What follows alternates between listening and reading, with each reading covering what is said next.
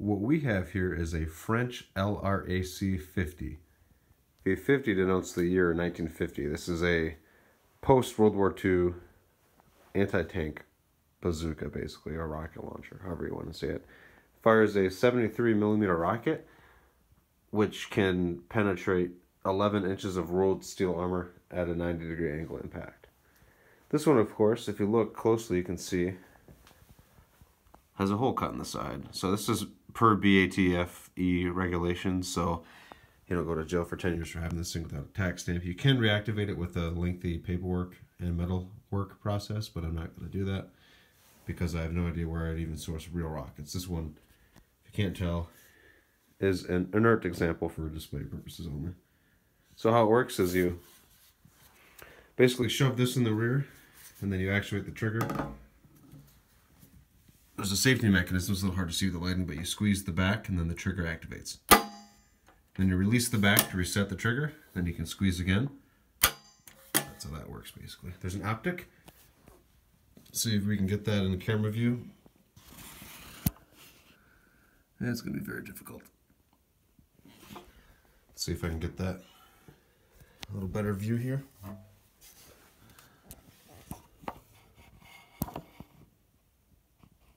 Let's see.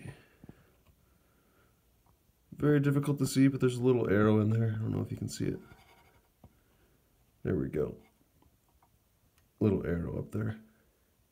It's a little foggy because it's, well, probably over 70 years old. I'm not sure if this one's from 1950, but it's around that time, maybe 50 or after, a little bit after.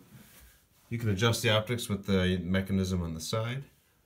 There's a face plate here. This is the last rocket launcher, I believe, that had a face shield. They were a little more secure after that. This one has the sling. There's also a steel rod welded back here. A little hard to see. It's another thing to make our government happy. There are some people that reactivate these with the right paperwork. I've gone through that paperwork before on different items, and I don't particularly see the need for me, for my purposes.